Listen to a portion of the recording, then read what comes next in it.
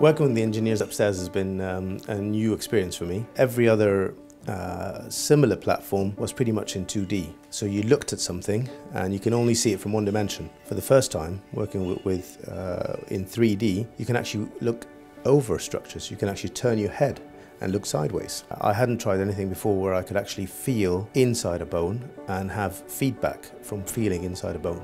The first model that I had to play with was the pedicle screw system, and as soon as I put those depth gauges in and I could feel bones on all four sides of the track that was created. Well, this is different.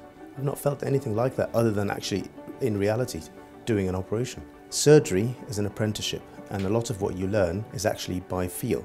And you need to spend the time doing the procedures to get the tactile feel. The haptic technology has changed the whole experience of simulation. Simulation has been around for a while, and there's various apps and models that you can look at, and they demonstrate the procedure, but there's nothing that you can do yourself to get feedback. And haptic feedback to your hands is what you need to progress. Working with Fundamental has been so far one of the highlights of my training and teaching career. For a long time I have a passion for medical education and I've always pursued that, but this is the first time that I've come across an entirely different and new platform where I think the technology is finally arrived. The flight simulator for surgeon is here, and it's here to stay, and I think it's about to take off.